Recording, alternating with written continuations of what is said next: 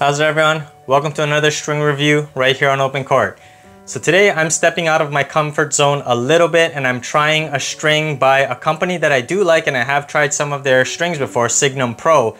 But this string I never really thought I was gonna try, but I finally decided to give it a try. Today we're taking a look at the Signum Pro Yellow Jacket. Let's check it out.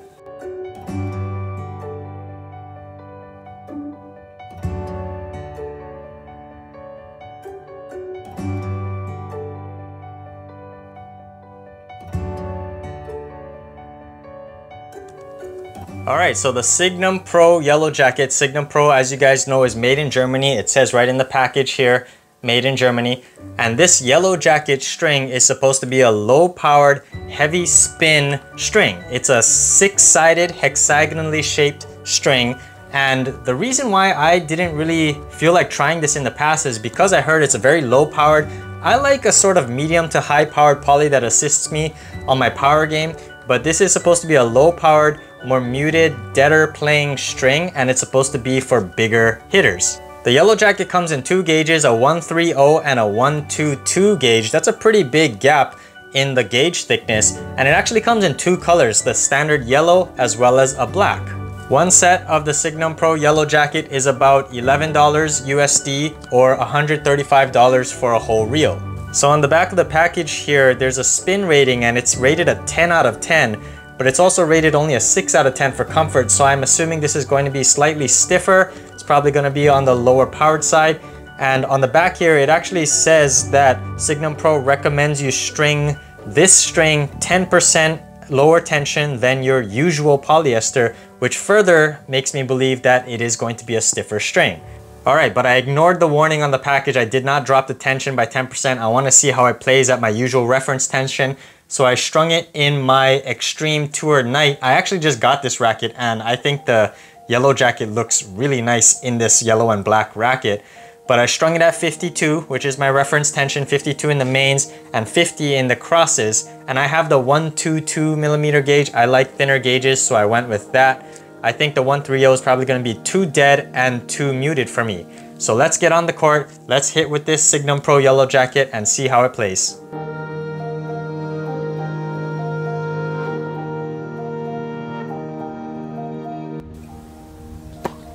So let's start with the pros of the Signum Pro Yellow Jacket.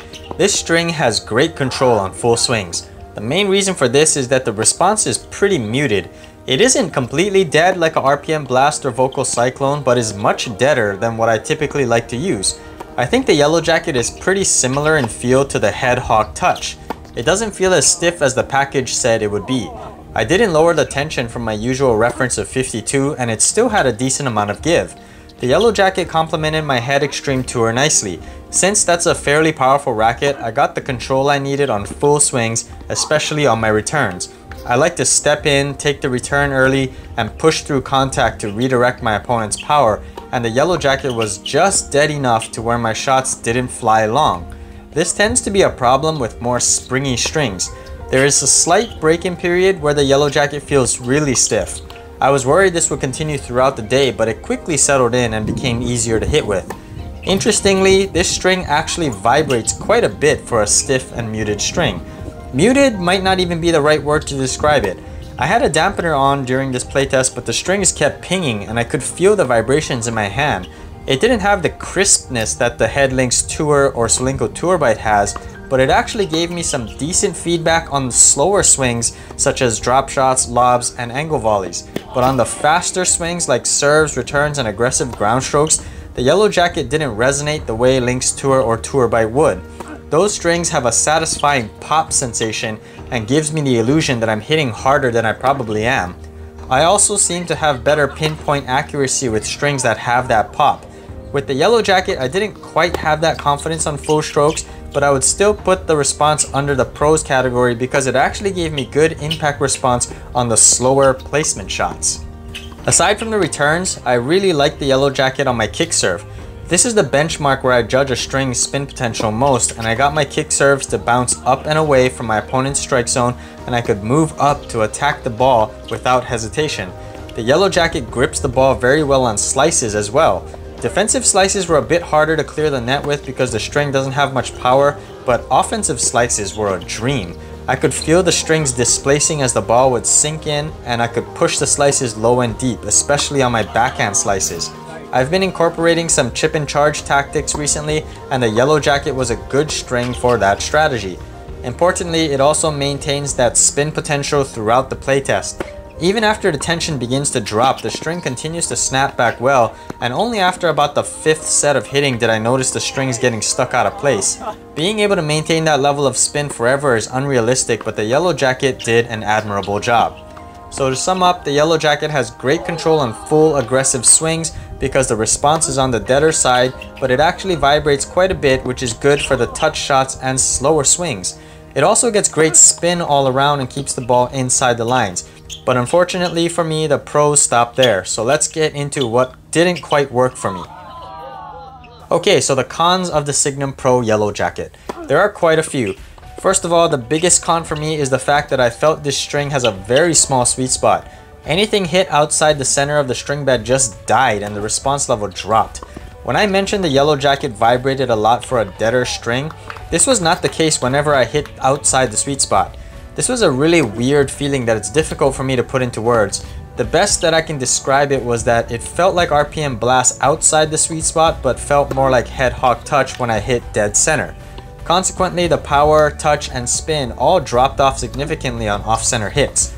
I take a really aggressive cut on returns, so those were fine because I actually want the string to play a little stiffer on returns, but during rallies, I couldn't hit penetrating shots if I didn't make clean contact. Also at the net, if my opponent ripped the ball at me and I couldn't defend quickly, my shot would pop up or I would just dump it into the net. Defense with the Yellow Jacket was my weakest area, and unless I was swinging all out on offense, I really didn't feel like this string gave much assistance. Which leads me to my next point. Even if I struck the ball cleanly in the center, the Yellow Jacket is not a powerful string by any means. The added topspin let me drive through the ball and hit heavy shots, but flat shots didn't have much acceleration and would lose momentum pretty quickly. Lack of power was noticeable on serves as well. My flat serve didn't have that extra speed that I have with crisper or more elastic strings. My slice serve is where I noticed the lack of power most. My slice serve has the lowest trajectory of my 3 serves, and the Yellow Jacket did me no favors. It took me almost a full set of serving to get the height adjustment on my toss just right. Before that, I was dumping slice serves into the net almost every time. Any string that causes me to have to adjust any part of my mechanics means it's probably not the string for me long term. Some people prefer these deader playing strings because they are quote unquote predictable. For me, the crisp and lively playability of something like tubebuddy is more predictable. I know exactly where on the string bed I'm hitting and where my shot will land on the court. With the Yellow Jacket, I'll give it some credit. My shots landed in the general vicinity of where I was aiming, but the lack of power made it difficult to hit past or through my opponents with regularity. And lastly, I felt the tension drop off quite significantly during the 4th match I played with the Yellow Jacket. I was in a tense back and forth set and the score was 6 serving 5. My partner and I were returning and I felt myself begin to tense up a bit. When I did, my return started sailing long out of nowhere. This continued through the game and we eventually lost in the tiebreaker. I know this wasn't just because I was tense. I did some cooldown rallies after the set and I still noticed some extra spring in the string. But I just lost confidence in my returns during that match, and that is the shot where my tension stability matters most. The reason for that is because I like to step in and rip returns back kind of like Agassi. Without that control and low trajectory, I end up sailing returns long. Since I'm stepping in, I'm also further inside the court than when I'm rallying from the baseline.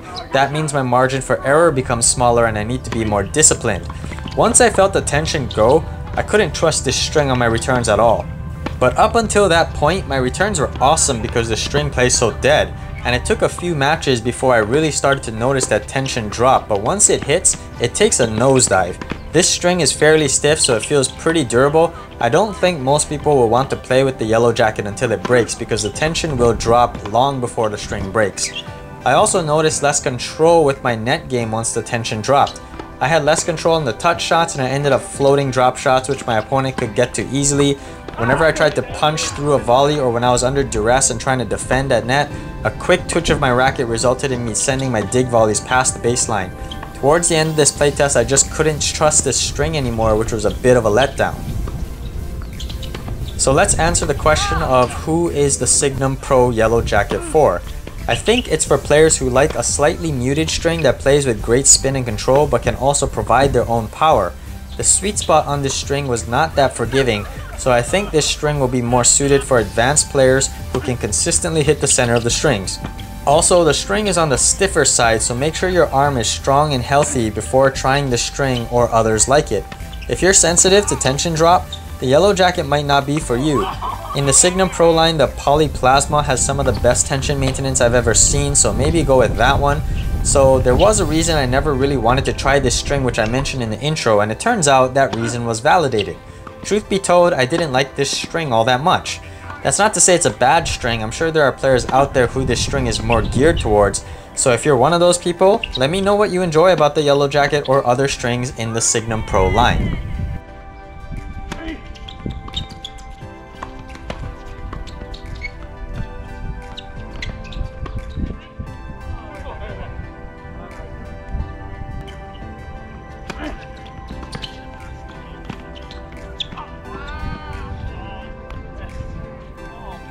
Thank you for watching this review of the Signum Pro Yellow Jacket string right here on OpenCourt. If you guys like this content, be sure to overhead smash that like and subscribe button, and I'll see you on an OpenCourt.